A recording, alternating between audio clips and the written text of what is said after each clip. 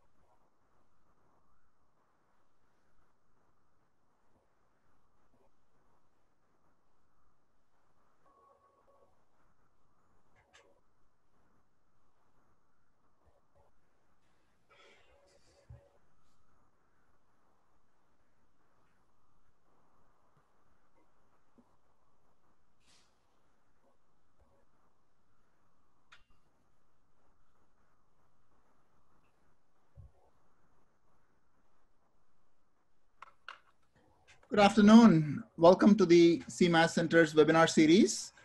My name is Sarav Arunachalam. I'm here with the UNC Institute for the Environment and the Center for Community Modeling Analysis System.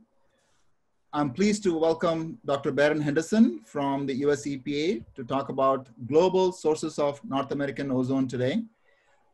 Dr. Barron Henderson is a physical scientist in the Air Quality Analysis Division's Air Quality Modeling Group of the Office of Air Quality Planning and Standards at the US EPA. He uses theory and computer simulations to explore scientific and societal issues related to air pollutants.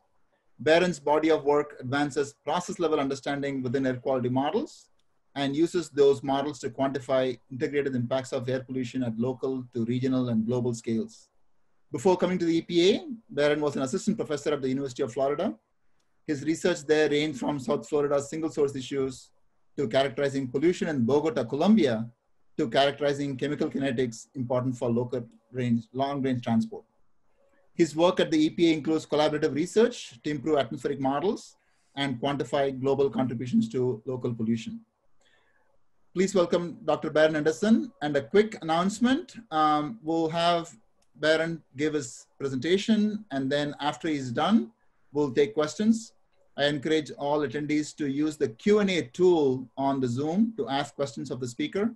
We will collate the questions and post them to the speaker after the end of the presentation. And this presentation will be recorded and made alive on the CMAS Center's webinar resource pages, both as a presentation and the recording will be made available. Please welcome Dr. Barron Henderson. Barron. Thank you very much for that. I realized that one thing that I didn't put in my bio was that I got my PhD and master's at the University of North Carolina, so go Heels. And I got my bachelor's degree at Austin College, which is a smaller college in Texas. So it gives you a little idea of where I'm coming from and where I've been. And now I'm going to focus on the talk at hand, which is the global sources of North American ozone.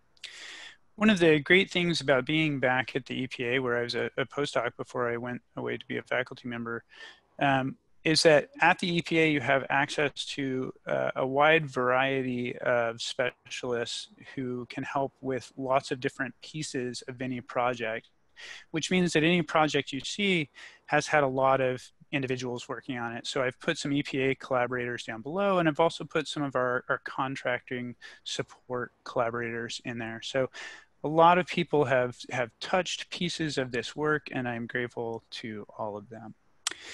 And of course, any EPA presentation needs the disclaimer below.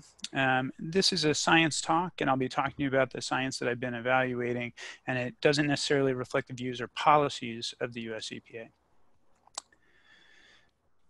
So this is really going to be a two-part talk. I'm going to give an overview or a background of the talk in general, and then we'll jump into some details about the modeling system that I'll be using, both how it's set up and the evaluation of it.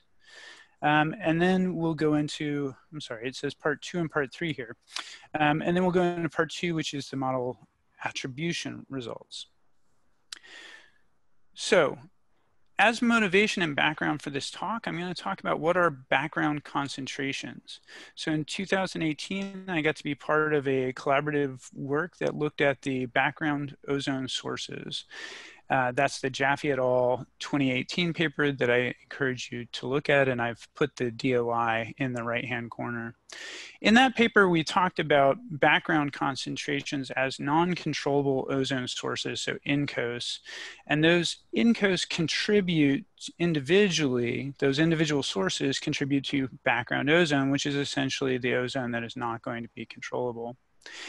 But that begs the question, what is controllable? And to some extent, that depends an awful lot on your context. Is it controllable by the US? Is it controllable by a state? Is it controllable by a specific non-attainment area? These are questions that have to be answered when framing background. For the most part, as a member of the United States EPA working on a national scale, I'm most interested in thinking about those things that are not controllable from the perspective of the federal US. Right? So when we talk about non-controllable ozone sources, that's relatively easy. We think of things like stratosphere. You would have to wall off the stratosphere from the troposphere if you wanted to stop ozone from coming down, and probably not going to do that. Lightning NOx, that is a precursor to ozone, the nitrogen oxides that are formed by lightning strikes.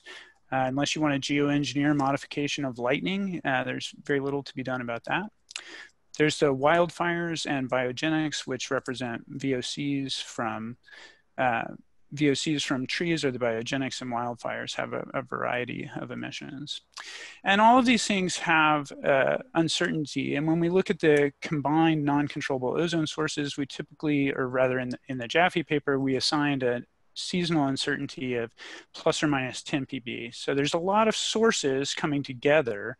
And on the right-hand side, I've got a graphical representation of those sources, but I also have a stacked bar plot on the right that shows if you added them all up at a particular site, and this is sort of a make-believe site where we've just added concentrations, and you stack them all up, you would see that each one of the background pieces contributes something, and then the interstate transport represents something, and then the locally produced, in this case, the state contribution represents something, and together they exceed the standard. So the National Ambient Air Quality Standards are looking at the total concentration, and it doesn't matter that much where individual pieces came from, unless it's controllable, in which case there are laws that allow us to recommend implementation of controls. So controllable, again, that depends on the context. That might be the non-attainment area, the state, the country, or even to some level international. There are treaties that have binding and non-binding agreements that allow us to encourage other countries, or other countries to encourage us to put controls on our sources. So ambient air has all those sources, the non-controllable as well as the controllable. The non-controllable can be important. They vary strongly from year to year, depending both on meteorology and on transport pattern, sort of general transport patterns, as well as temperature and climate. But in addition, the non-controllable ozone sources can vary from model to model. So two different models may not give the same answer. So what that begs us to do then is to create more estimates of the non-controllable ozone sources. And here what I'm talking about is a system that was set up to create what I'm calling zero-out estimates of ozone contributions. So we know there's interannual variability, and in this case, the EPA wants to look at the year 2016 as an important part of the policy assessment for ozone, which is a 5-year document that they put together, that we put together. So if there's interannual variability, we need to do something for 2016. If the modeling system matters, then we want to see what happens in the CMAQ modeling system that was recently extended to be able to work at northern hemispheric scales. And we want to use our latest emissions, and here we're talking about the 2016 platform. So all of those things have changed, so we want to create new estimates.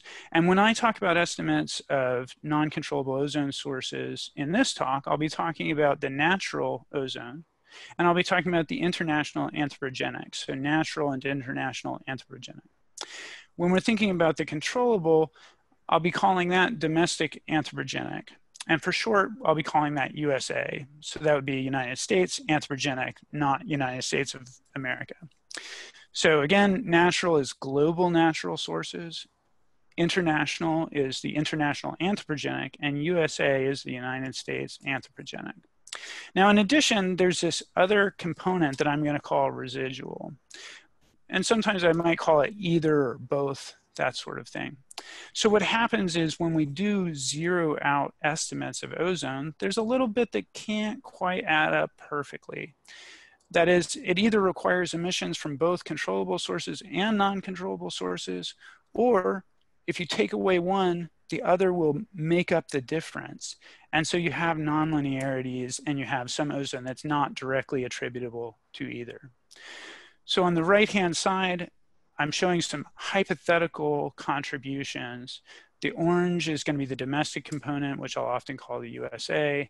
The blue is going to be the international. The gray is that nonlinear residual. And then the green is the natural.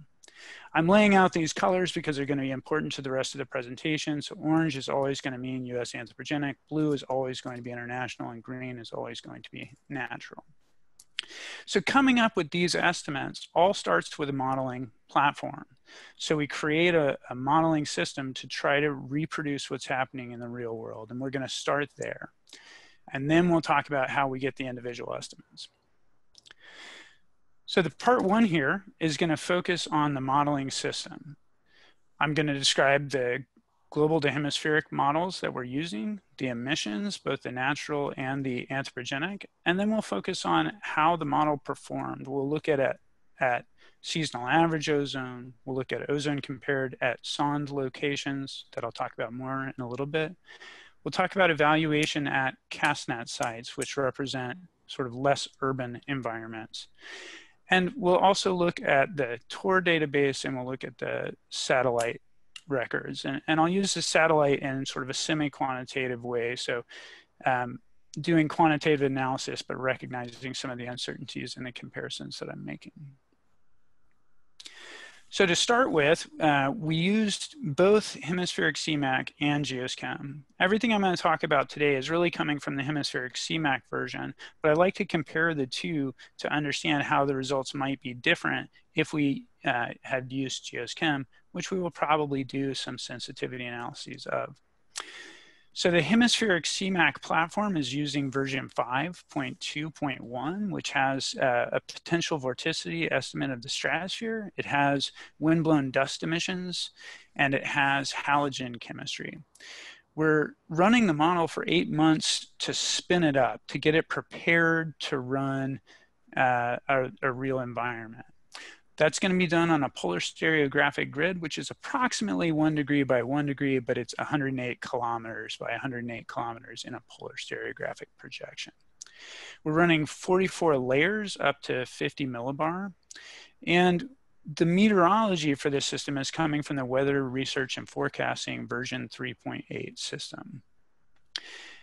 We also have some sensitivity studies that we've done with geochem version 12.0.1 with a 1-year spin up and a 2 by 2.5 degree structure with half size polar cells.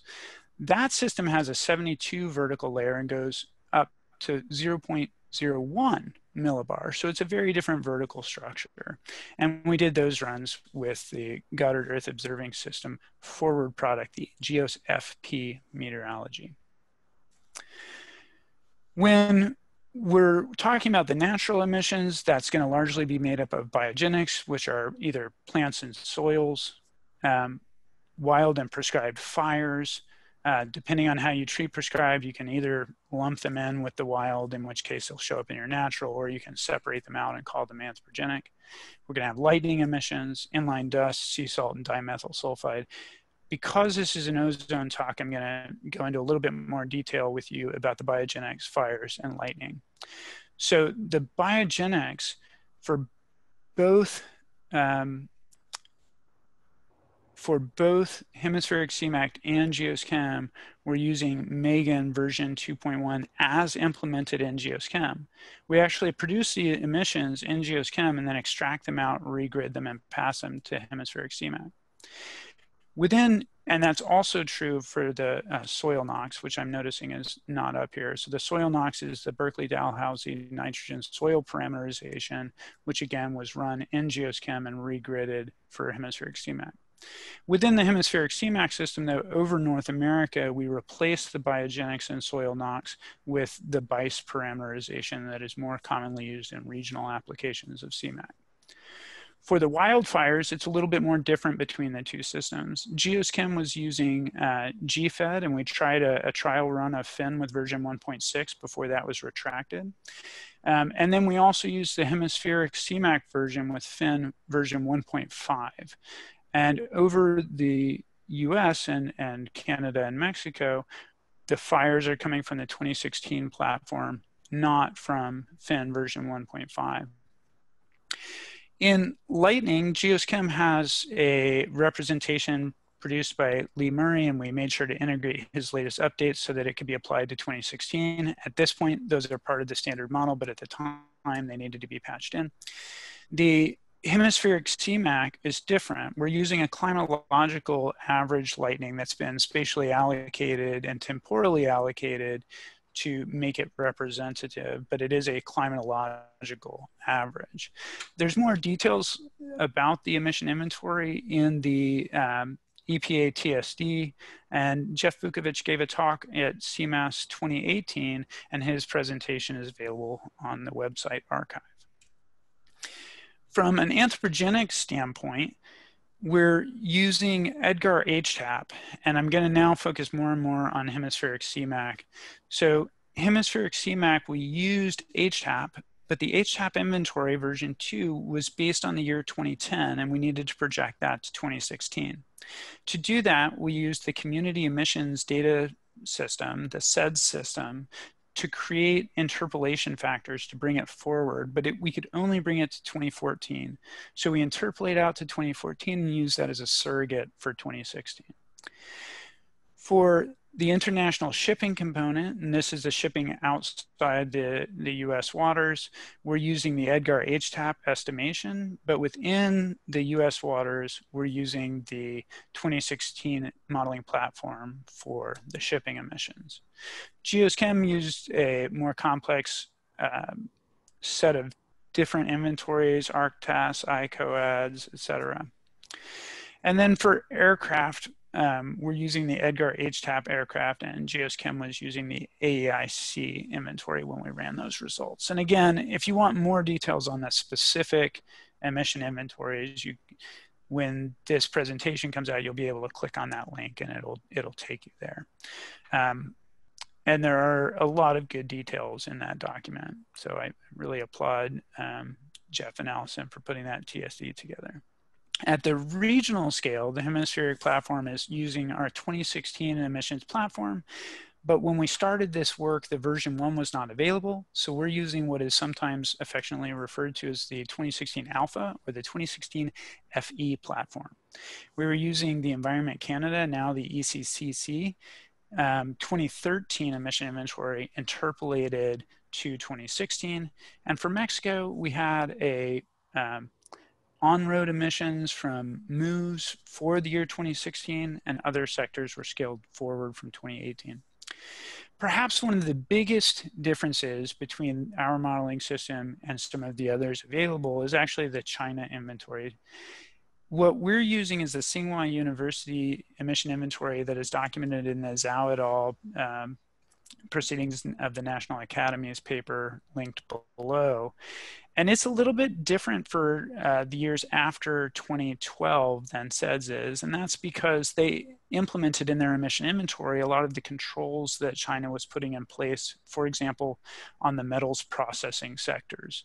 And as a result, the sulfate is considerably lower than you would get from the CEDS database, and so is the NOx. There are other controls that they were putting in place that aren't represented in the forward growth in the years 2013 and 14 and beyond in CEDS. So we do look at some sensitivities to see how different these assumptions are, but we are using the Tsinghua University China Emission Inventory. So when we put that into the model with the emissions, what does it look like? And the first thing I want to say is when we talk about what does it look like, this domain is going to look pretty different than some domains you might be used to working with. This is the polar stereographic grid here on the right side. The US is always going to be in the sort of dead center bottom. Africa is going to be to the right and up. And China is directly above the US.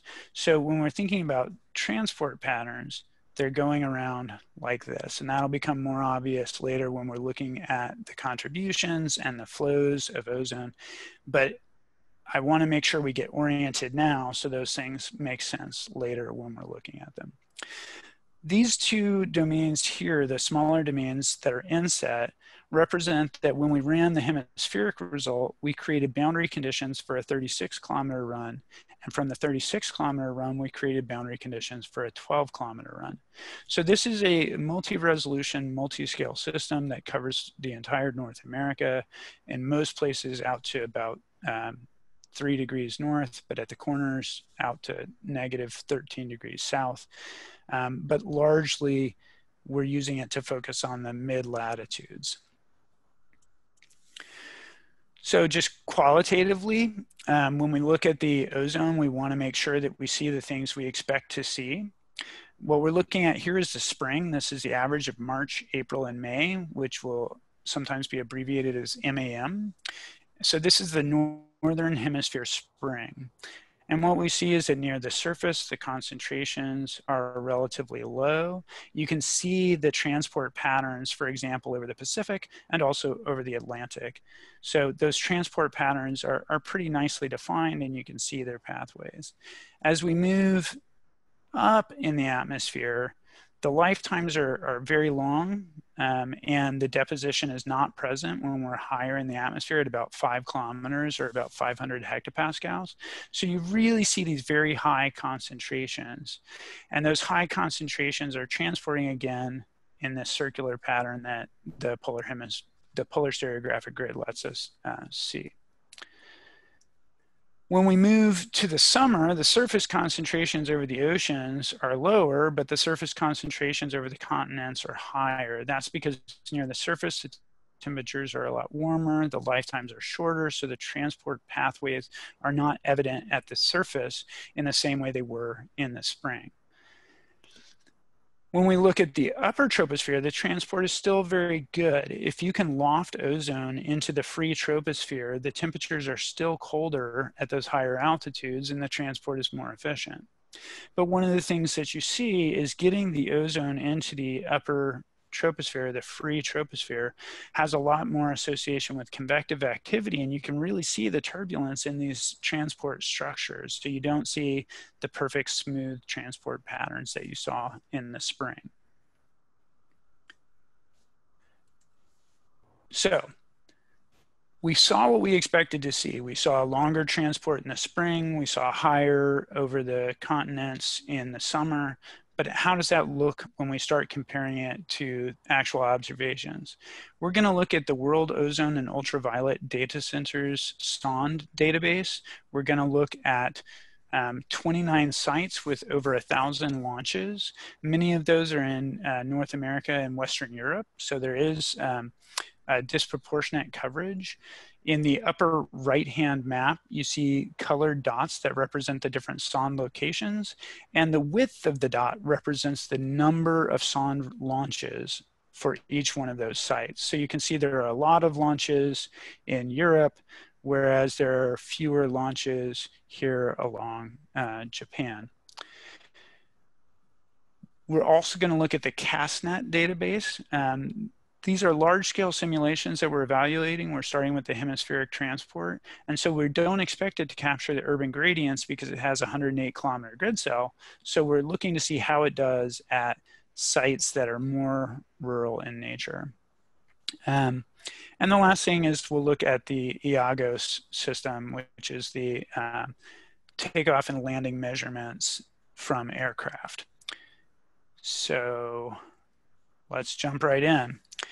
Here, what I'm showing is the World Ozone Ultraviolet Data Center SONs, where I have averaged them across all times. So we're looking at the annual average at each one of these sites. The sites are ordered from south to north for the observations in the first panel, from south to north for the model in the second panel, and from south to north for the ratio of the model to the observations in the right-hand panel.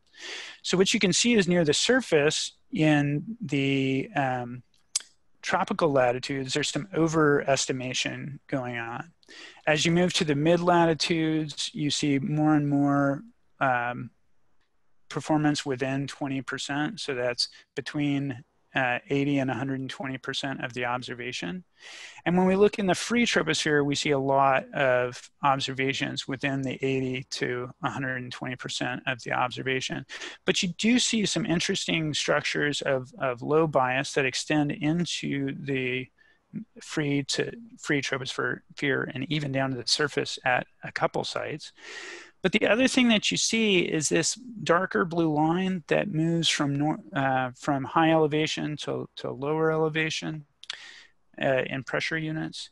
That represents a low bias that's happening right near the tropopause. So right near the tropopause, perhaps we're not mixing enough of that ozone down. So that might represent an underestimation of stratospheric ozone from the potential vorticity parameterization, which it turns out there's a paper about the same time we were publishing this suggesting that there is an underestimation of that. So that's generally good news. The free troposphere is relatively unbiased. There are some problems up here by the tropopause, and that probably represents some underestimation of stratosphere. Now what I'm looking at is those same SOND observations, but now I'm averaging them across all the sites, and we're looking at them as a function of time. So from January 1 to January 1 of 2017. And the features that really jump out here are the SOND observations show a clear seasonal signal where the stratosphere is lower in the model. Is bringing ozone down lower in the model's vertical grid than the model is. So the model does represent some increased stratospheric contributions here in the spring coming down into the model, but not as far down as are present in the observations. And you can see that right away comparing the two, but it really pops out when we look at the ratio. So when we're looking at March, April, and May near the tropopause, we really have an underestimation. That underestimation extends down into the free troposphere during late spring, but it by and large clears up as we move into the summer season. Okay. So now we're looking at aircraft flights, and I'm going to look at two places in particular. We're going to look at a couple aircraft launches near Japan, which represents the outflow for Asia.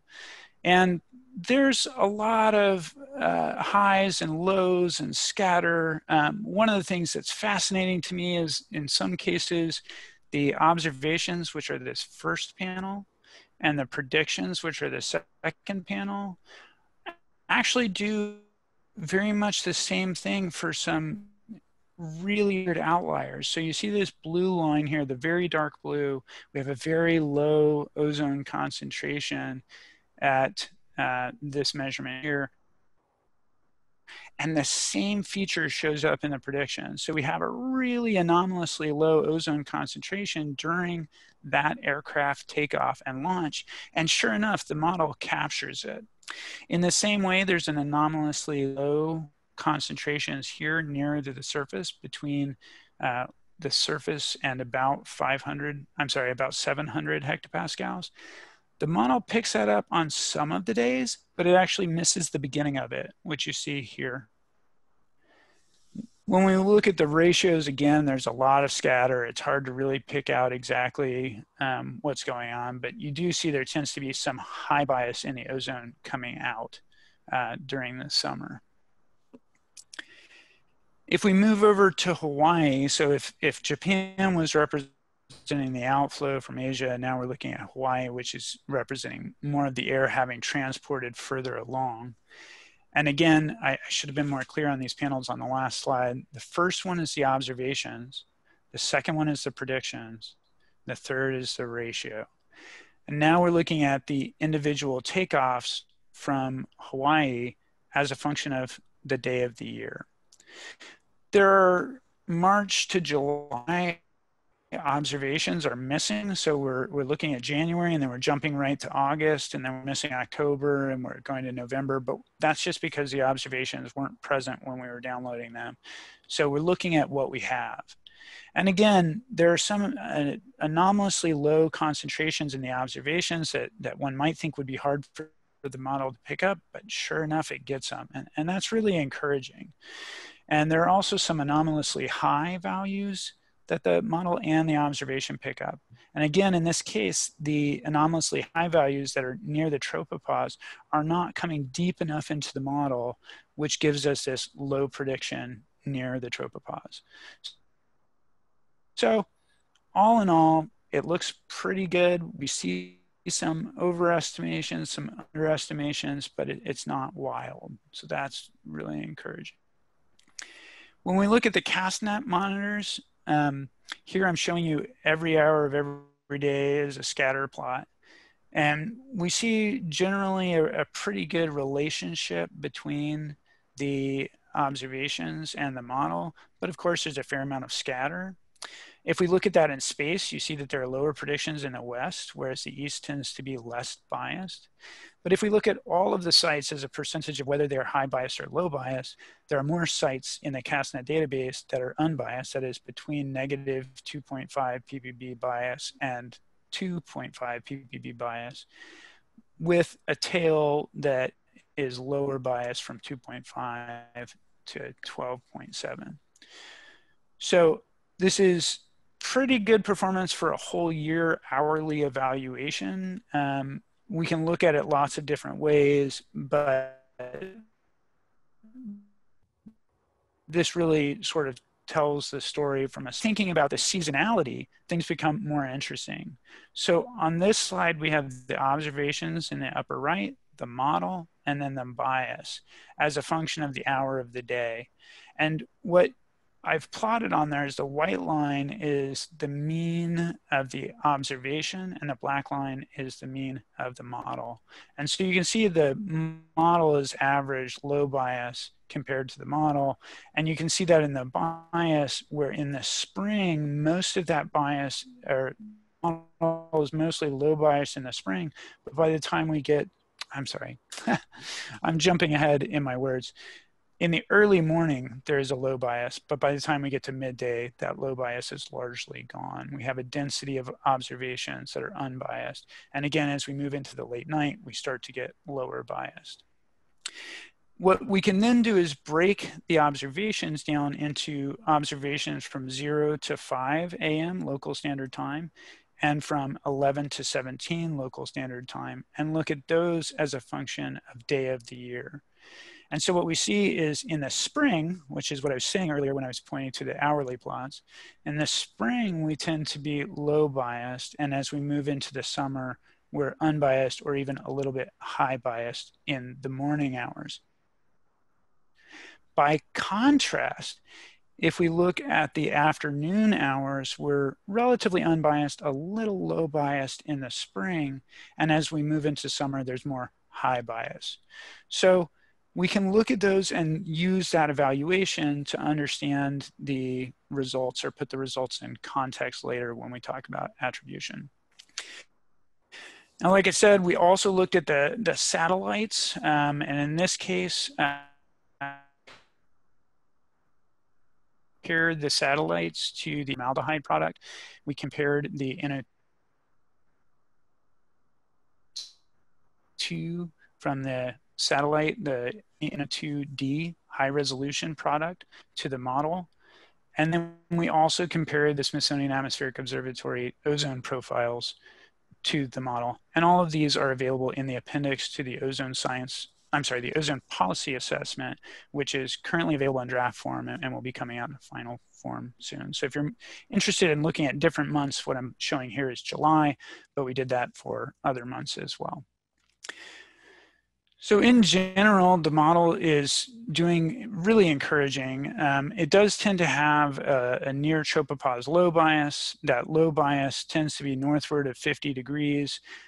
It's performing similarly overall to the geochem platform that was used for our 2011 system. But it definitely shows some low biases that we'd like to better understand and improve. The aircraft tends to show a little bit more mixed results. It's kind of hard to draw much of a conclusion from there. The CastNet observations between June, July, and August are pretty good, but the spring tended to be low. And again, that's probably related to the stratosphere low bias that was evident in the SOND evaluation. I didn't show it here, but we looked at the TOR database and we used the TOR 5-year average as a climatology to compare to our results. And generally at the rural monitors, we tended to agree quite well. When we initially were doing this run, we were comparing it to a version 1102 from Geochem, and it had sort of the opposite direction. It was a little on the high bias side, whereas this was a little on the low bias side. And so we ultimately decided that we'd stick with hemispheric CMAQ for this round of simulations so that we could try using an integrated platform. So again, that let us ask the question, how does using a different modeling system influence the results that we get? We are currently testing a Geochem version 1101, I'm sorry, 0.1, and also a version 12.8. So we will see what comes of that. So that gives you a sense for the modeling platform and how it was doing. But really the whole point of this was to get to some attribution estimates.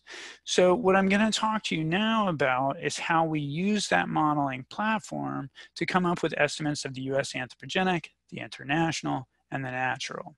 So that's bringing us back to what we were talking about before. Then I'm going to show some results, and we're going to think about the long-range transport, both in terms of the surface concentrations and also in terms of the aloft, which is the transported. When we're at the larger scales, like 108 kilometer, we have more zero outs that we can look at. So we can look specifically at China and India separately from all the other countries of the world, for example. But when we're looking at the surface results, we'll be working on an 8-kilometer model, but we'll also have that 12-kilometer model that I talked about before that's nested down from the 108 kilometer. When we do that, we won't have China and India separated, and you'll see why when we look at the results. So we'll just have the natural, international, and USA. So how did we do that? So all of these predictions start with a forward model that takes meteorology and emissions. So here abbreviated F for the forward model, M for the meteorology, and E for the emissions. The standard system uses total emissions, which has the sum of all emission sets. The natural emission run only has the natural emissions. The zero international has natural and the US anthropogenic emissions. In this case, we treated prescribed fires as anthropogenic fires, and also agricultural fires. And then the zero USA run, which is sometimes referred to as the US background run, has the emissions that has natural and the sum of international, but it doesn't have the US anthropogenic. So graphically, what does that look like? I'm showing the NOx emissions, the total on the far left.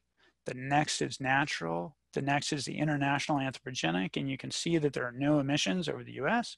There are also no emissions over any of the non-continental US areas either. So Alaska there is white because those have been turned off. And then the zero USA, which is the natural plus the international without the US anthropogenic emissions. We can take all those different forward models and we can estimate the contributions by the equations down below here. So natural is simply the zero anthropogenic forward run. The USA contribution is the total run minus the zero USA. The international is the total minus the zero international, and so on.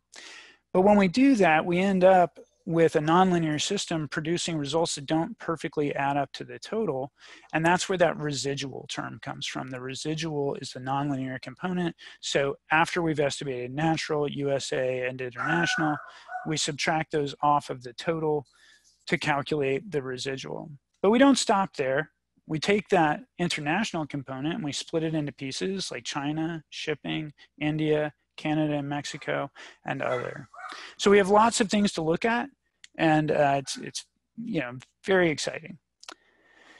So again, we'll start here by looking at the average transport just to give you a sense of what we're talking about. So in this case, we're looking at the aloft measurements, and you can see in April the clear transport pathways. By the time you get to July, it's more disturbed. In October, it's still disturbed. And if we were to look at the surface concentrations, again in April, the transport pathway is more clear than it is in July. And again, I've plotted a reference that has the USA, Africa, China, and South America so that you can look at these plots and understand what you're looking at. But what we're going to do now is break those into pieces.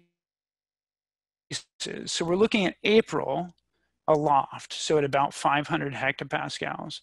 The green, remember, is always natural, blue is international, and it's USA. So what I'm showing you is that aloft, you have huge concentrations in April from natural sources. That represents the stratospheric contributions, as well as, for example, the April fire you would get in Indonesia and other places that are closer to the tropics, whereas you don't see the fires until later in the year in the mid-latitudes.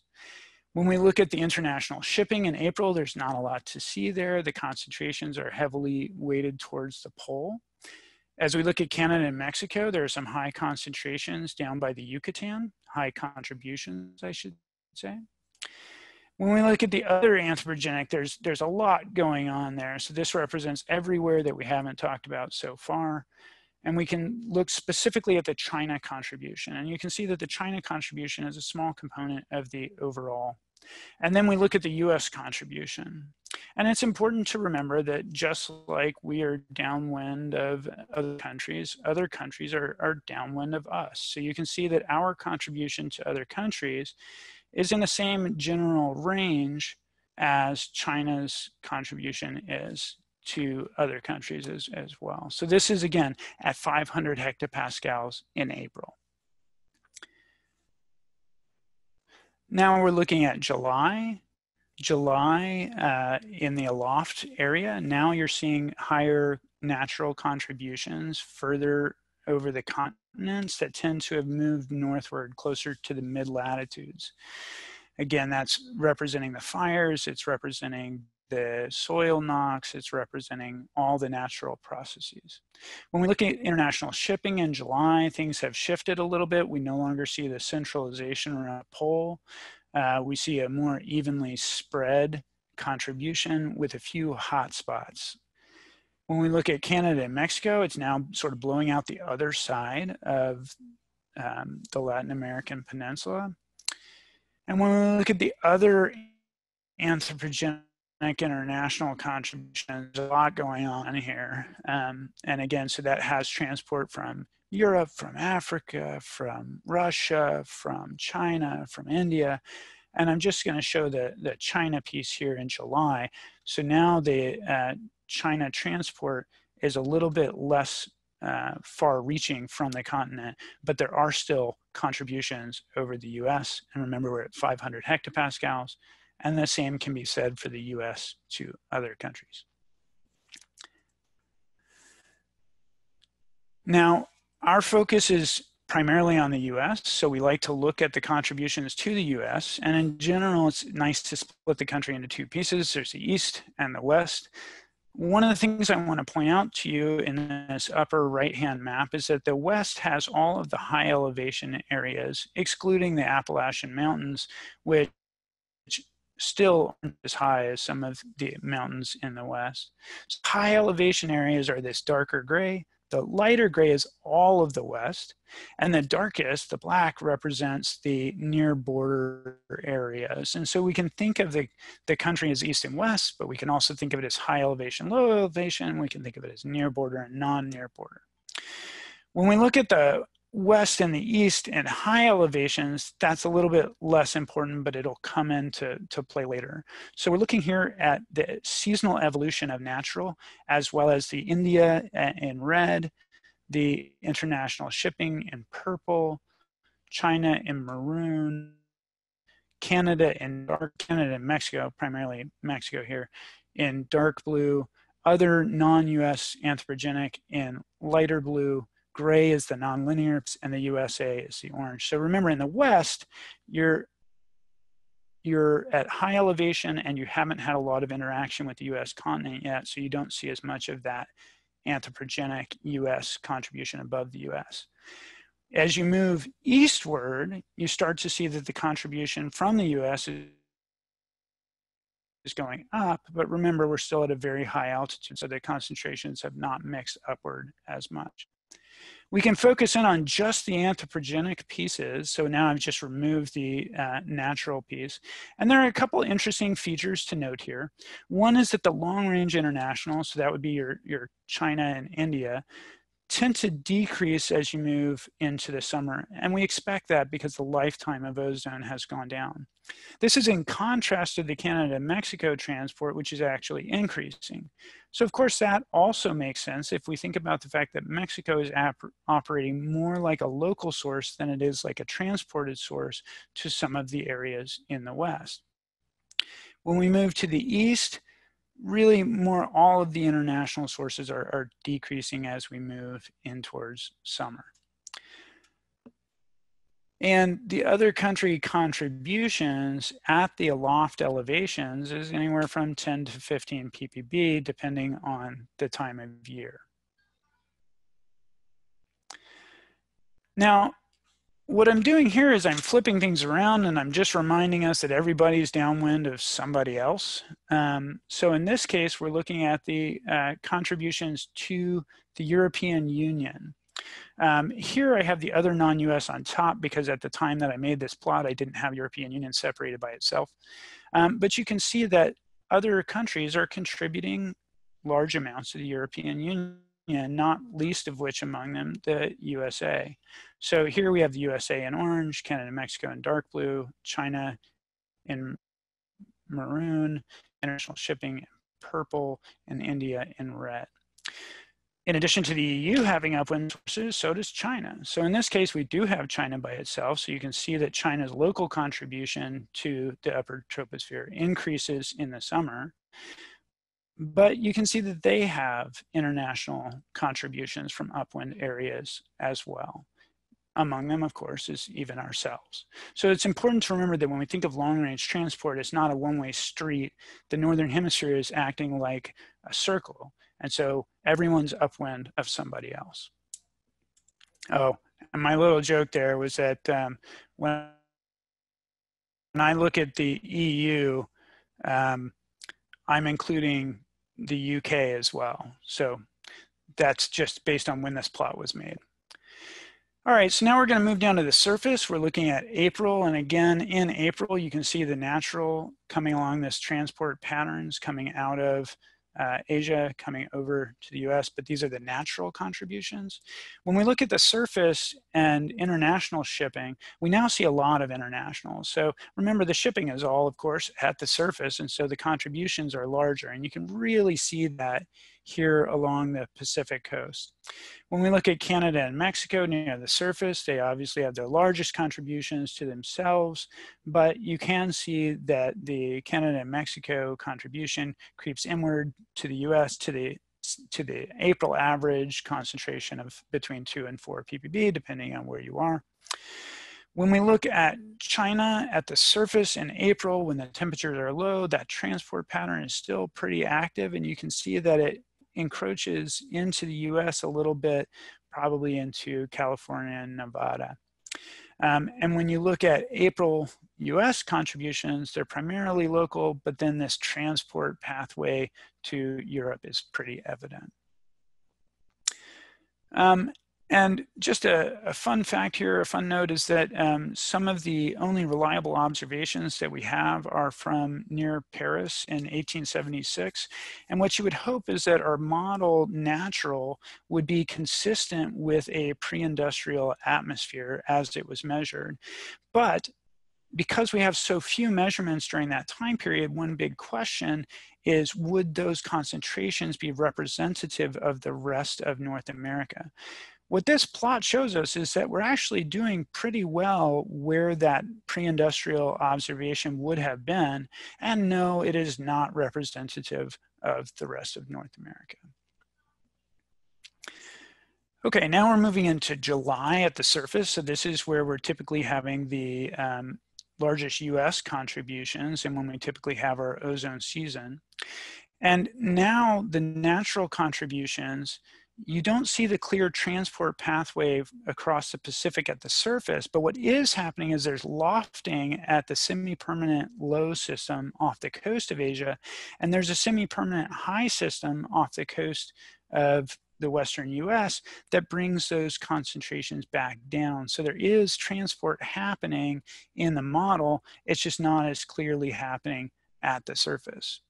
When we look at the international shipping, now you see lots more ozone being produced by international shipping.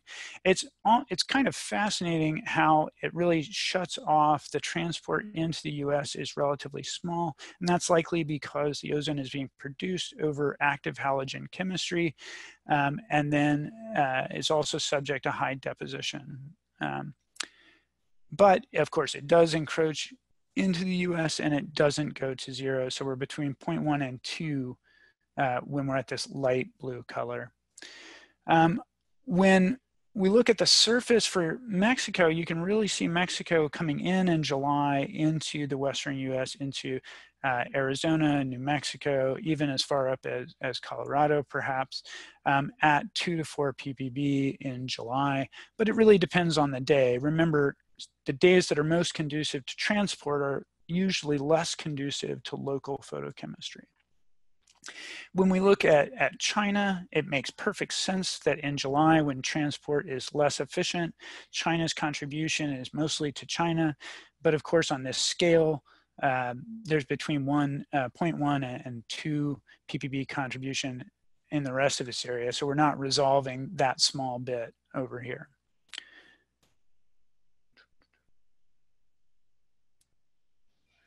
And the US contribution is similar again. We see the local contribution is very large. The transport pattern is still present, but it's more muted because the lifetimes of ozone are shorter. But beyond this clear transport area that's up in the 2 to 4 ppb range, there's a large area that's between 0.1 and 2 ppb. So now we're going to go back to the surface. We're going to go back to looking at things seasonally. And this is a little bit different because now we're looking at the 12-kilometer modeling. So the 12-kilometer resolved results, and we're looking at the surface of the US. I'm still breaking things up by west and east for now, but we'll get more distinctions in just a moment. So what we see is that the natural contributions are peaking in the summer. Now remember, what I said was we're probably underdoing the stratosphere back here in the spring. So there's probably some natural contributions that we're not getting. But you can see that the international contributions are peaking in March to April, maybe even March to May, and decreasing as we move into sort of the traditional ozone season for the US. When we look in the east, we see that the international is smaller in general, and it decreases more clearly in the summer. The natural component has a double peak feature happening in late April as well as early October. And the anthropogenic is very clear. One of the things I want to point out here, though, is we're averaging over the entire West. The purple rings here represent urban areas, and you can see that most of the West is not urban, whereas most of the East is urban. And so these are sort of unfair comparisons when we look at the two, because if we chose just an urban area, for example, the Colorado area, it would tend to look more like the Eastern average than it would like the Western average. But nonetheless, these give us a high-level picture of what's going on. Now what I'm looking at is I'm splitting the West into the near border areas and the high elevation areas. And what you see is that the near border areas have a lot more international when you move into the photochemical active season, the traditional ozone season, whereas the high elevation areas have a large amount of international contribution during the spring, but it tends to taper off as you move into the summer. So being near the border, you have long range transport during the spring. Remember, that's your Asia and Europe and Russia, et cetera. And as that long range transport tapers off as you move into summer, the semi-local transport from Mexico and Canada increases. And as a result, you have this buffered, longer international transport season at the near border areas than you do at the high elevation areas. And here I'm defining high elevation as above 1,500 meters above sea level as defined by the 12-kilometer grid cell average. And one of the features that pops out is when we look at the top 10 days for, in this case, international is in red. This is one place where I broke my color scheme. What you see is that areas that are like non-attainment areas, for example, Phoenix and Colorado, tend to have lower international contribution than the areas around them. Why would that be? Well, in a non-attainment area, there's local photochemistry contributing to the larger concentrations, which tends to push the top 10 days towards the traditional ozone season when transport is at a disadvantage. And when I say transport is at a disadvantage, I mean anything beyond 100 kilometers from the border. So as long as you're relatively far from the border, you start to see these non-attainment areas exceedances happening more often in the summer, especially in the model that's not picking up some of the stratosphere. And as a result, the international contribution to those areas is lower than you would expect from the Western average as a whole. When we look at the West and the East and really focus in on the international component, now you can really see what I was talking about. We see that international shipping, China, and the rest of the international is peaking here in the spring in between March and April. Whereas the Canada and Mexico contribution, that's darker blue, is peaking closer to August. As a result, you have that clearly buffered effect of long-range transport contributing more international in the spring and close international contributing more in the summer, and a more flat profile for international as a whole. Whereas in the East, the long-range transport is basically inclusive of Canada and Mexico, and all of them are tapering off as we move into the traditional ozone season. Now, one fun thing we did to evaluate the model was we compared the population-weighted impact for emission sensitivities from our modeling system to some other modeling systems, including one published in 2009 in the supplementary tables S1. And we found pretty good agreement in the relative magnitude of the sensitivity to India and China, even though the absolute magnitudes of their contribution were different. So what that tells us is that the absolute magnitudes are maybe different because of differences in efficiency of transport pathways based on the modeling year we chose, but their relative contributions are more equally sensitive to those transport patterns. Okay. So we've used our zero-out simulations to provide estimates of contributions. Sometimes it's easier just to call it attribution because people have very strong feelings about whether a contribution is source apportionment, or a contribution is tagging, or a contribution is zero out. but for the moment, we'll just call it zero out contributions.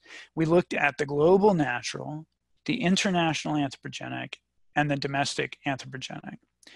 We split out the India, China, and international shipping, and we have some runs that we're working on that allow us to distinguish between Europe, Russia, East Asia, and West Asia that we'll be adding to this body of work.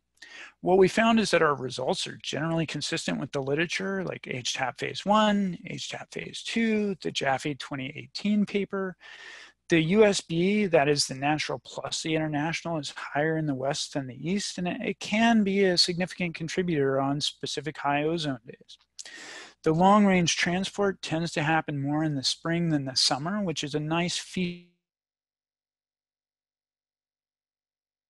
to help us distinguish which types of national transport. The Canada and Mexico here are operating as a short range transport, which is a nice distinction to have. It helps us understand why it's easier to see the international contributions some places than others. And there's a big difference between the West and the East, especially at the surface, in the natural contributions between the West and the East. And this makes sense because of the high elevation and because of other things going on there. But what I want to point out is sometimes you won't see this if you do a regional source apportionment estimation, because there's very little natural sources as you move further west. You can imagine as you move to the east, all the air is coming from the west and it's moving towards you. It's picking up emissions as it goes, including those natural sources. So if you take a measurement of source attribution in the east, it includes all of that evolution. Whereas if you took one in the Pacific Ocean in a regional domain, there wouldn't have been very much natural ozone contributions because it wouldn't have reached the surface at that point.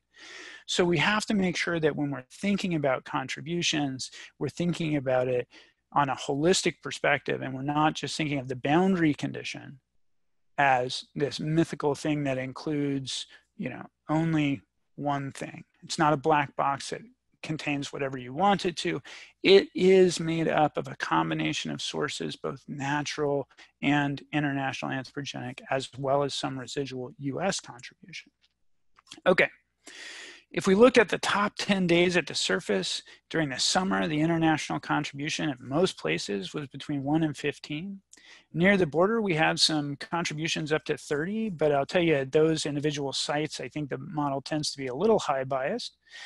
And in the eastern US, that decreases from all sources. The international decreases as you move into the summer, whereas in the western US, the contribution from Canada and Mexico is increasing.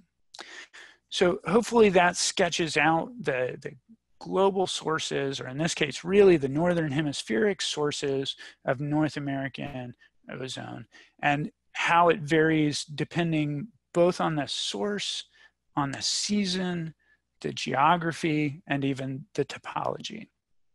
And with that, I'd love to take questions. Looks like I went a little longer than I meant to.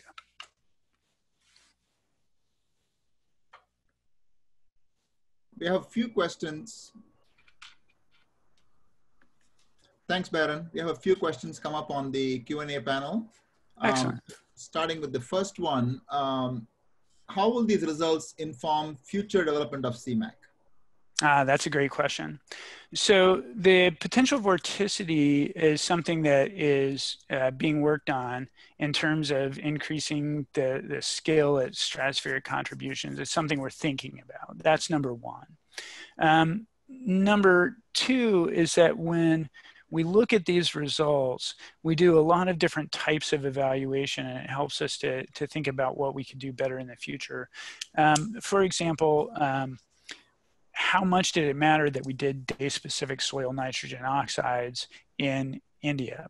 Probably not a lot in terms of the contribution to the surface in the US. So we can use these results and sensitivities to develop better rules for developing emission inventories to make it easier to do this type of work in the future. So that's not development of the CMAQ modeling code, but it's development of the CMAQ modeling system.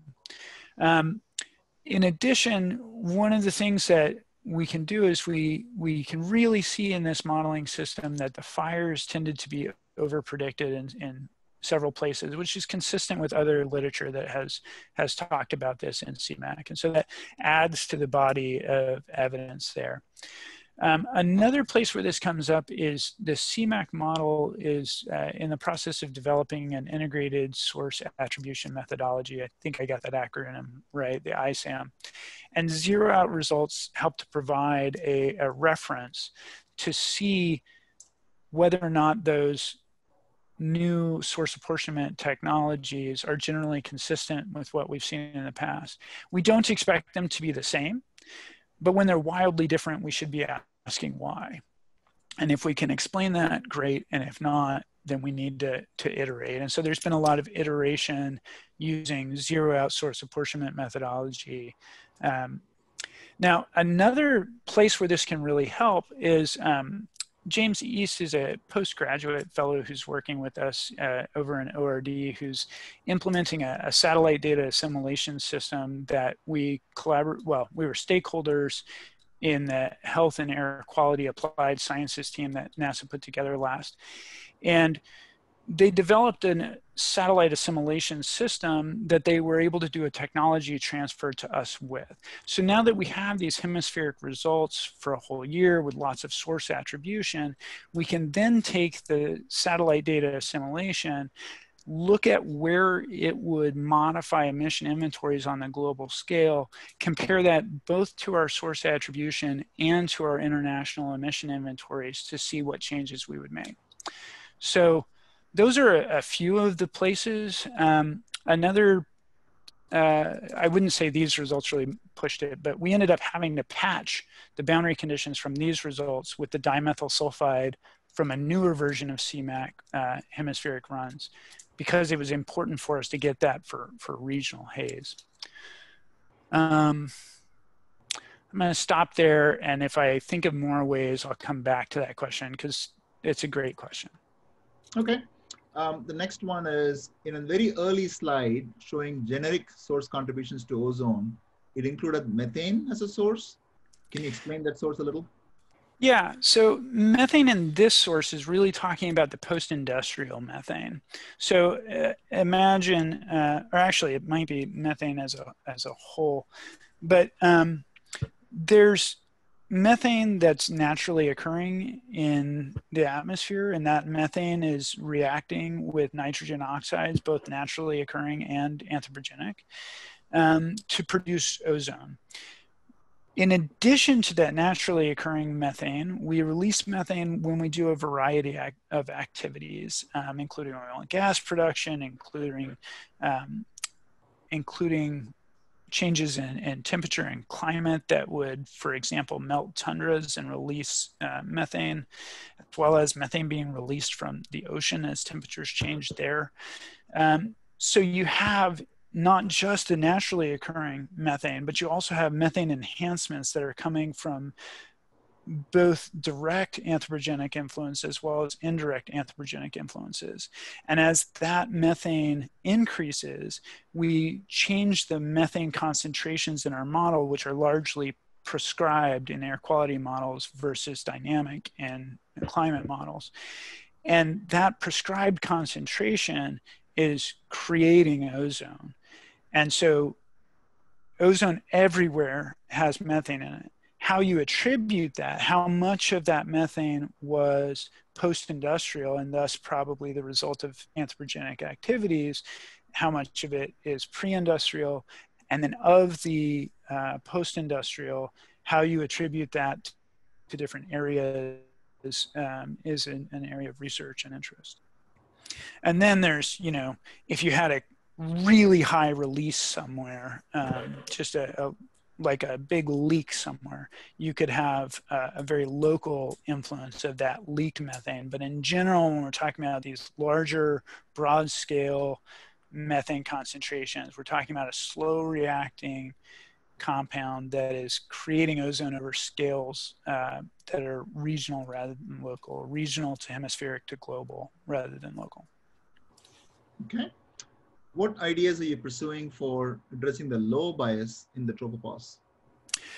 Yeah, so there's a couple things. One, we're looking at different modeling systems to see how they perform for this same type of modeling. So I didn't show it here, but I did put in a citation in the presentation that you'll be able to look at later, which is the International Geochem 9th Annual Conference, where I showed differences in the satellite sonde evaluations between Geochem and CMAQ. And so Geochem, at least at the version that I was showing then, which was version 12.0.1, was doing a pretty good job about the tropopause there. And so there are questions about that. Is it a meteorological phenomenon, the way we resolve the tropopause, or is it the dynamic UCX chemistry being used for the stratosphere and geochem versus the potential vorticity scaling that we're using? And so we need to understand those different components to then improve upon it. So if we determined, what, our vertical structure is okay, it's the way we're introducing the stratosphere, then we could take some of our geochem runs and provide top conditions to the model and allow it to transfer down within the CMAQ model. And that would be one way to address it. So we are exploring different things with it, but there's not a clear path to fixing that in hemispheric CMAQ to my knowledge. But that's a great question for the community at large, but also I imagine Rohit Mathur is thinking about that particularly. Okay.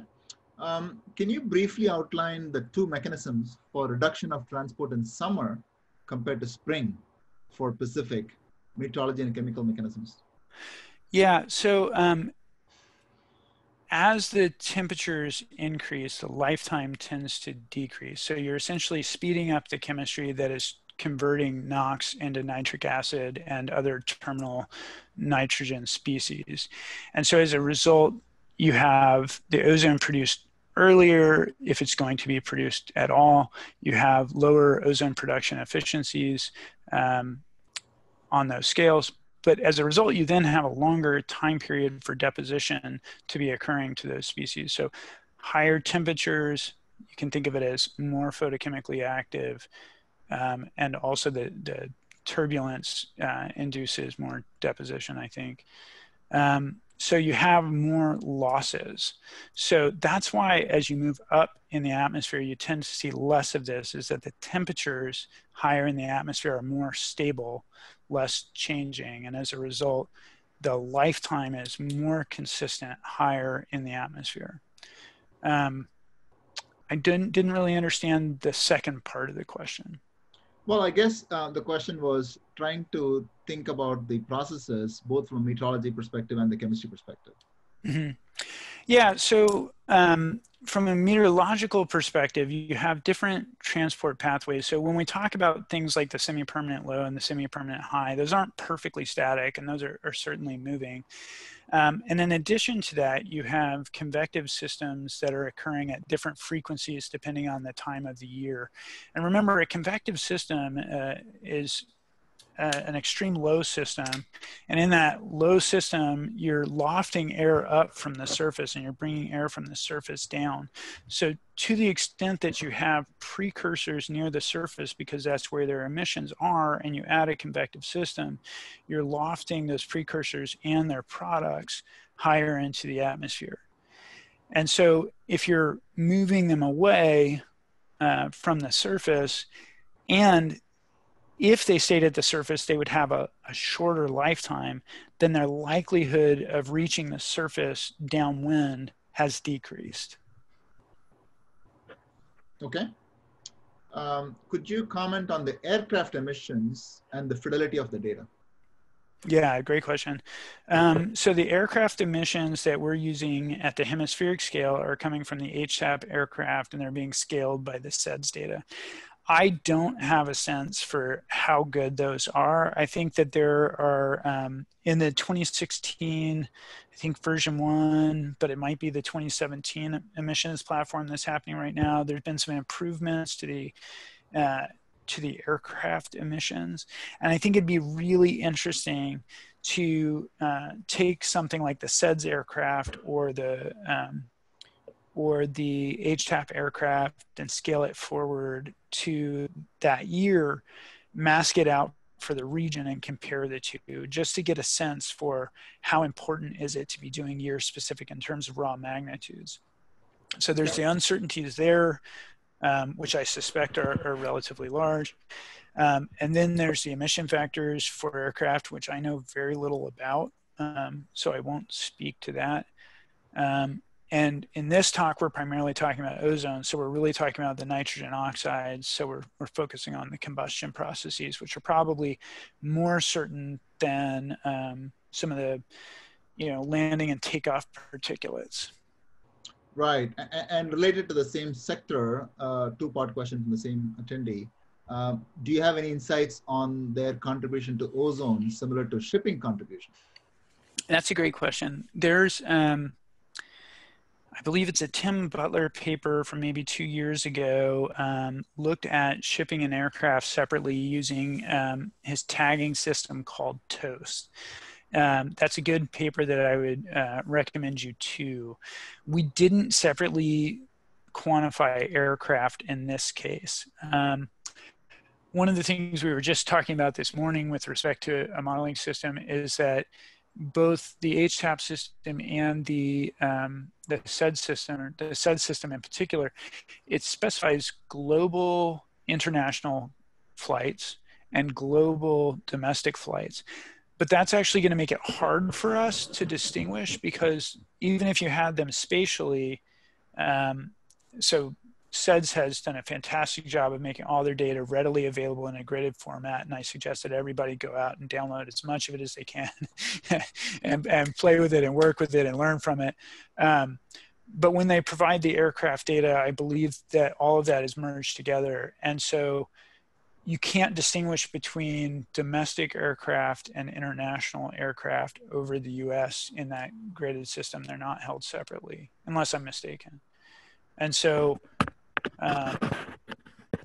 yeah, I forget exactly why I went down this rabbit hole.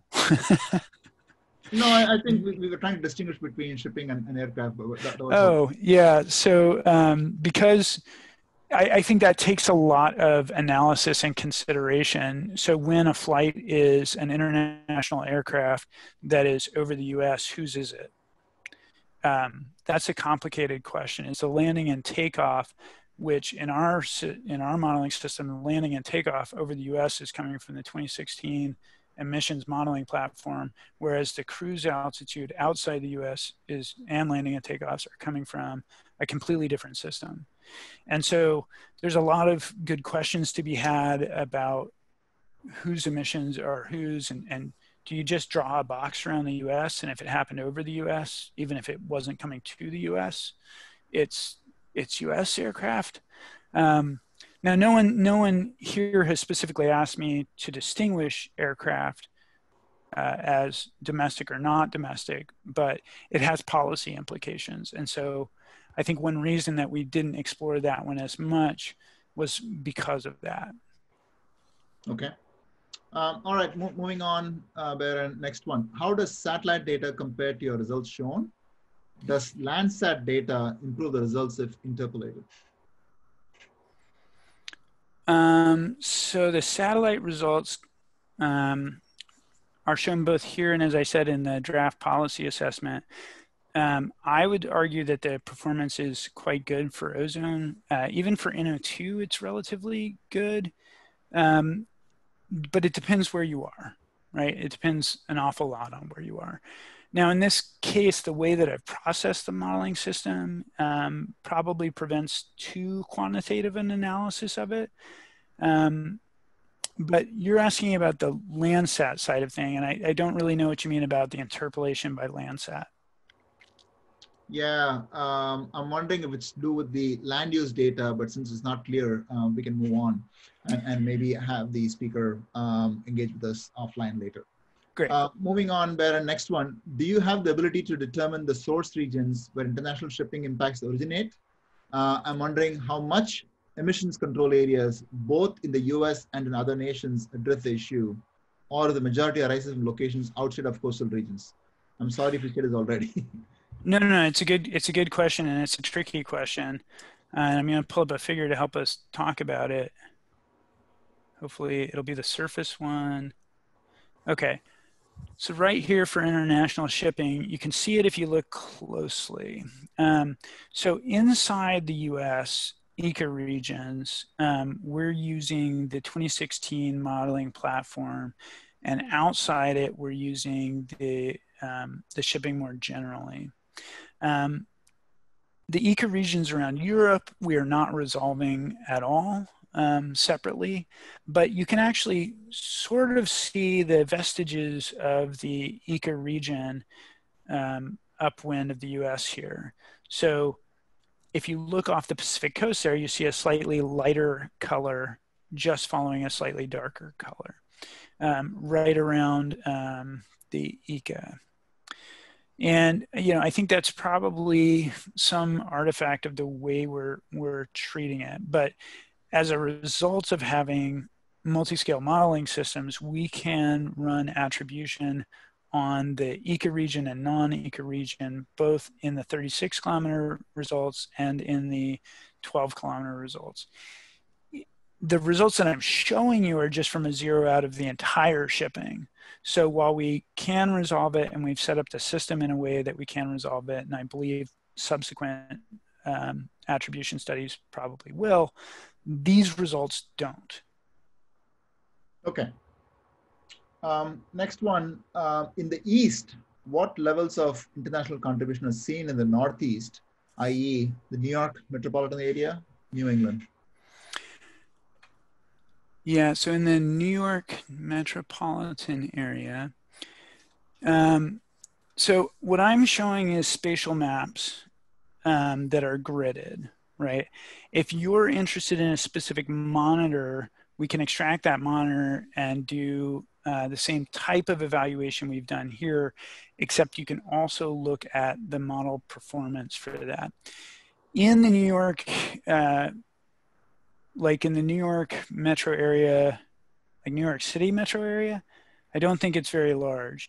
There may be a high elevation New York State site that is a little bit larger. But I wouldn't want to speak off the cuff about any particular sites. But I will be putting together an analysis that does look at the monitors in the non-attainment areas and does analyses of those. Okay. One more. Recent model performance evaluations of E.P.A.'s 2016 platform have shown a similar underprediction of ozone in the spring months in the corners. Do you think the CMAQ results are a significant reason for this negative bias? And do you have any indication that the geochem simulations also under investigation may help with this bias? Yeah, so we have a simulation that's currently running where the boundary conditions were produced from the GeoSchem 12.0.1. And so we will be able to see those differences more clearly soon. We have not, I don't think the runs are complete, and I don't think we've processed the runs, but we are exploring that as a question. When we initially ran this hemispheric run and didn't have the, did I go too far? And didn't have the regional runs yet, you know, we were struck by these low biases in spring that tended to be stronger at night than they were in the day. And we were trying to interpret those and think about what it was that those likely meant. And I think there was some thought that, you know, we're using a 108-kilometer model with a 10 to 15 meter first layer. It could be that there's overestimation of deposition. But the fact that we still see that low bias after we've passed it into the 12-kilometer model makes us think that, you know, it probably is more a larger scale feature coming into the model. But that being said, it's an open question, right? Will we get less low bias if we give it more ozone? Sure. Are there reasons to think we should? Definitely in the free trope, less so as we get closer to the surface in the SOND record. But yeah, there's reason to believe that could be it. I think we just have to be careful about concluding that giving more ozone is right because we have a low bias. Okay. One last comment. It's not a question. You're welcome to comment on the comment if you wish. And the comment is, where is that? I just had this. Yeah, since you're using Megan, you can turn off soil NOx due to fertilizer application and anthropogenic nitrogen deposition to get the better estimate of natural and anthropogenic emissions. Yeah, so this is a really good point. So when we ran, what we ran was Megan and the Berkeley-Dalhousie nitrogen soil parameterization, both as implemented in GeoSchem. At the time, I believe there was a way to configure HIMCO to separately quantify the anthropogenic and the non-anthropogenic. At the time, we were having trouble getting that configured and running. I think it may have even been more cleaned up since then, so it's easier to do. But we ultimately decided that it was more important to go ahead than to wait for separating those. Since then, I've been looking at the Copernicus modeling system. They've made all of their emissions available online, including their soil NOx database. So they have it separated both by natural biome specific, as well as fertilizer enhanced, and separately for the anthropogenic nitrogen deposition onto the surfaces that are re-emitted. So I think there's a lot of potential for that system, and the emissions that are made publicly available and ready to use, you know, they take some massaging to get them into CMAQ, but those cover the years 2000 to 2015. So that is just an exceptional resource that was made available to us. If you do decide to use those systems, I'd encourage you to contact me or to contact the primary author of the soil NOx emissions database that they have, specifically because the nitrogen deposition re-emission probably had a little bit of a bug in it, and there's an easy fix to clean it up. Yeah, but separating out the truly anthropogenic from biogenic soil NOx is really interesting for two reasons. One, Lapina et al. 2014 did an adjoint study that showed that soil NOx emissions as a natural source, or rather as a source in general, tend to have much more localized effects. So on the global scale, soil NOx is like 80% natural, 20% anthropogenic, but on a localized scale, you can have a much larger anthropogenic part, and that localized nitrogen is going to be highly efficient in terms of making local ozone. So the fact that we have treated that as an entirely natural source is artificial, and we recognize that as one of the limitations of our study. Okay, thank you, Barron, for the great presentation and answering all the questions. Here is a virtual round of applause for you. With that, I want to announce that this presentation, both as a PDF and a recording, will be made available on the CMAS website. And I have two announcements before we wrap up for the day. Let me just pull up the slide in a second.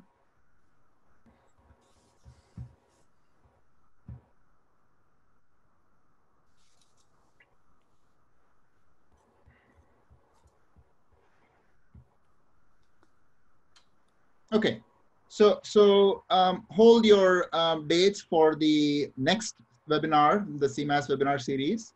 We have Professor Tatiana Albuquerque and her student Rosiere Pedrusi from Federal University of Minas Gerais, presenting on challenges in using the smoke CMAQ modeling system in South America, case studies in urban Brazilian cities. So this will be on Thursday, July 9th at 2 p.m. That's the next one in the series.